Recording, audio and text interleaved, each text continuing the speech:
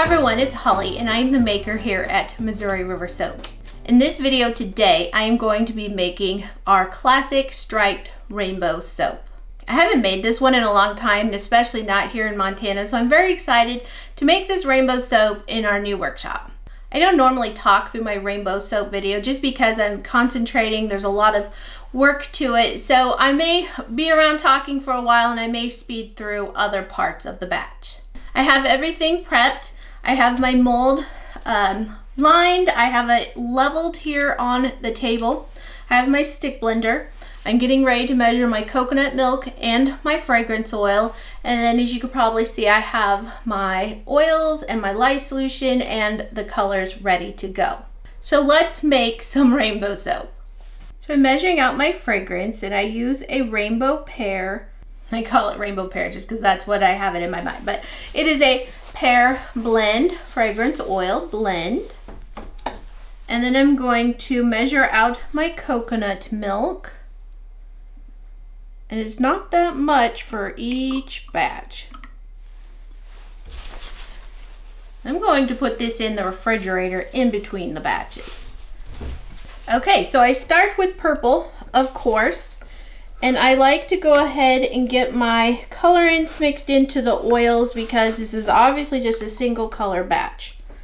So it's purple vibrance in this one.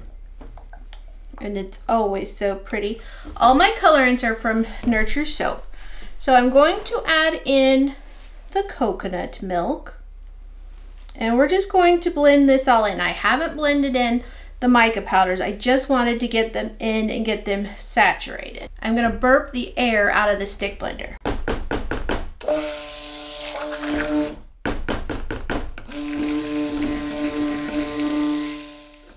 Now I'm going to put in the lye solution, and today I have no lye lint at all. So that just happens, is based on temperatures in my mixture. Use a little bit more water in this batch. All right, let's make rainbow soap.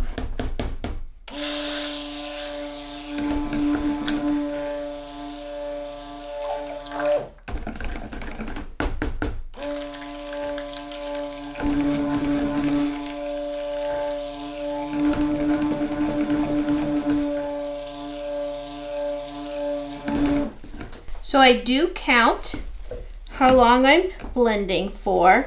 That'll help me to make sure I don't go too far on the other side. Now we are already at, do this the right way.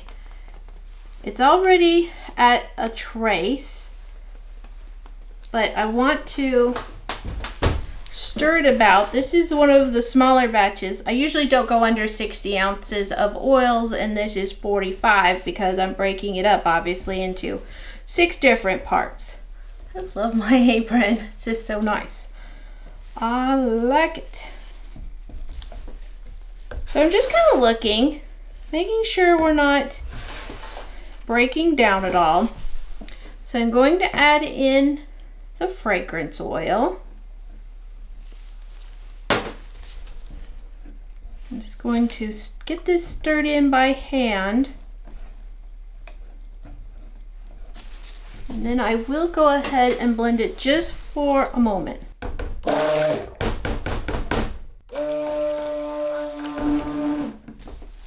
It's really important that I don't take this too far.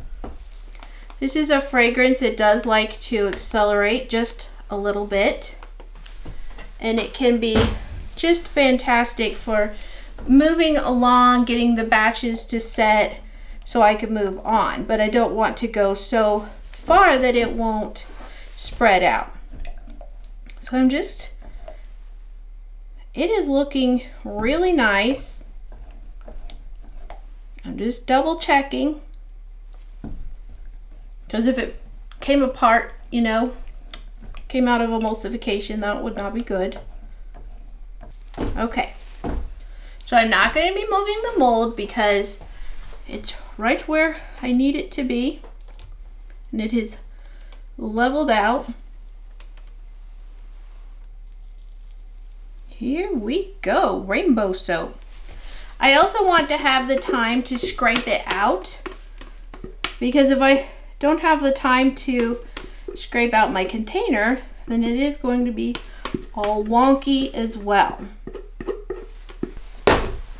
So I am just going to give it a shimmy.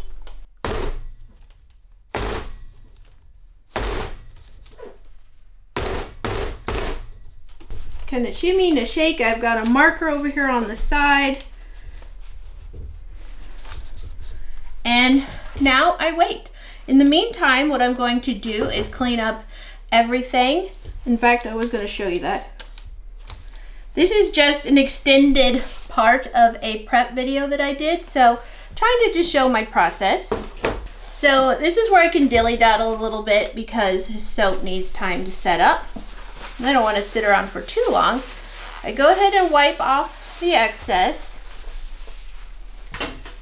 And I'm going to run it through some distilled water.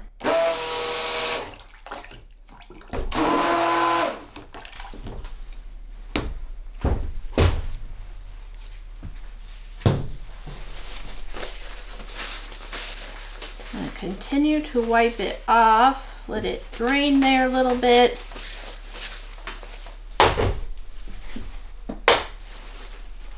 So there we have that part. I'm going to just take off the excess, and then these will set for a couple of days before I wash them. There's really nothing left on it anyway, but I do try to be extremely cautious.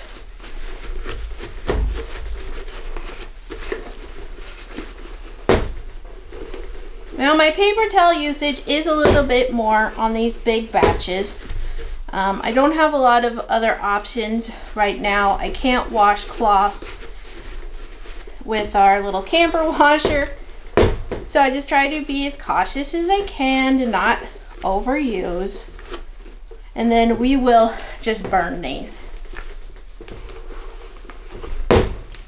So you can see it's pretty cleaned up. And then I will just go ahead and rinse out my lye pitcher. We're going to stack them all together and they'll be ready to wash. So now I'm going to use some alcohol and just clean up the rest of this mess. Okay, on to the next part, the blue. And I have set a timer, so we will see how long it takes me to start this batch, clean up, make sure this, see how nice and set this is, to see how long it is until this is set, and then I can start again. I thought that would be kind of fun to do.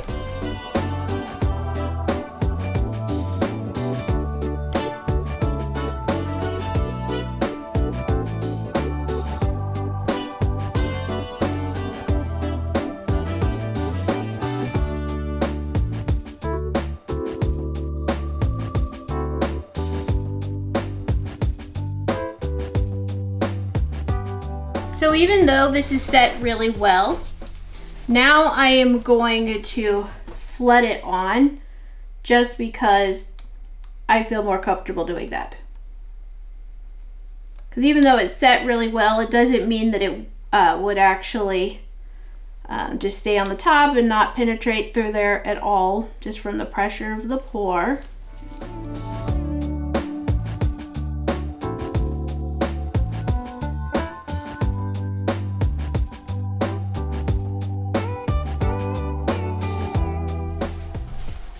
All right, so it's been about 5 minutes, just a slight amount over, but I have been dilly-daddling a little bit on this cleanup. So it's been right at 10 minutes. From the start of my last batch to making the batch, pouring the batch, cleaning up, etc. Prepping to get started on this one with my coconut milk and my whatever it's called, fragrance oil.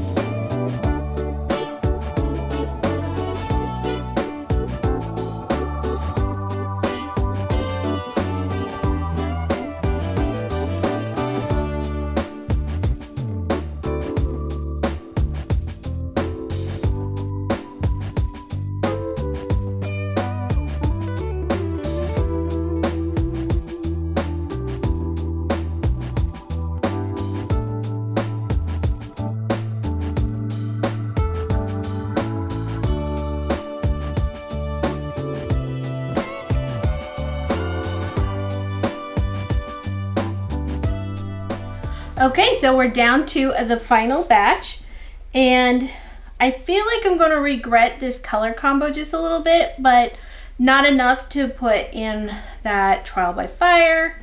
I just don't feel like adding that to my ingredient list. It gets long, and I don't know, it's just a weird ingredient, don't you think? Like polyester, so I don't think we're gonna do that this time, and we're just gonna see how it turns out. In with the coconut milk. Put a lot in the coconut.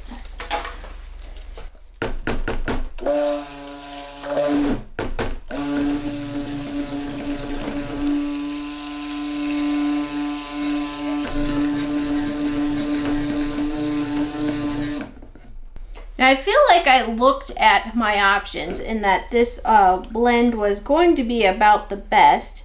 Now when I did the color blender on Nurture Soap Supplies, it was a fairly red color. So let's just see how it goes. Maybe we'll call it Pink Rainbow. I don't know. So in with the lye solution.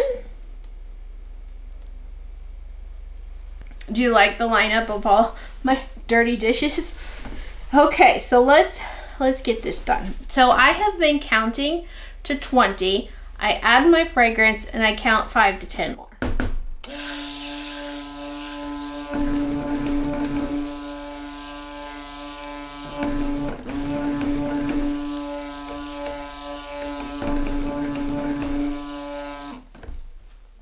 And then with the fragrance oil,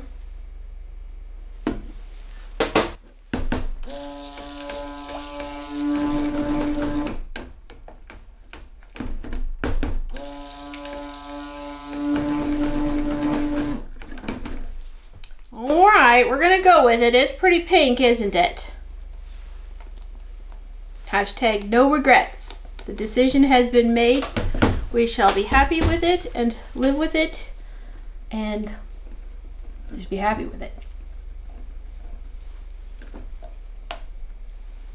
I guess my spatula's kind of on the small side here. That's pretty set, but you know what? I'm gonna grab one of the other spatulas. So while we do definitely want this one to flood on well, it's not quite as critical as all the other layers. All right, here we go. That is actually a gorgeous color.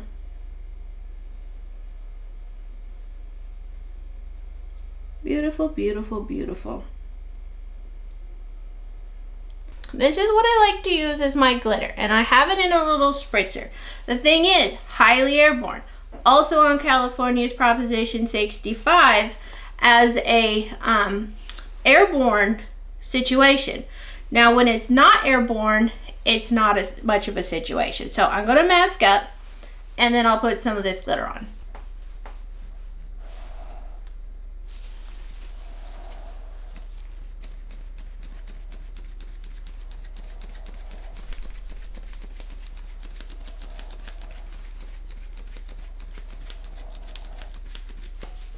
So what I'm going to do now is I'm going to spray the top with some 91% alcohol. This is going to help prevent ash. Now this is Friday, and I will probably come out several times over the weekend to give it a spritz, but I'm not really going to mess with it much at all. So I'm going to, if you spray it too soon, the weight of the droplets will actually create a design, and that's just weird. So, done. I have a new box here for my lid. I don't have a lid. Now the wood is going to insulate this very well. I anticipate, I don't have any troubles with it in the past, it coming to a gel all on its own, just like this. But I am probably going to just set this bottle on it so it makes a fairly good seal. To help prevent ash, we reduce water, we spritz it with alcohol, and we make sure it's covered tightly. So those are the important parts. And I may go ahead and put some more on the corners. So there we have, the rainbow soap is made. I think I'm going to make this another video in of itself just because it's so long and drawn out. So thank you for watching, and I hope you'll come back to see the unmolding, the splitting, and the cutting of this soap batch. Bye.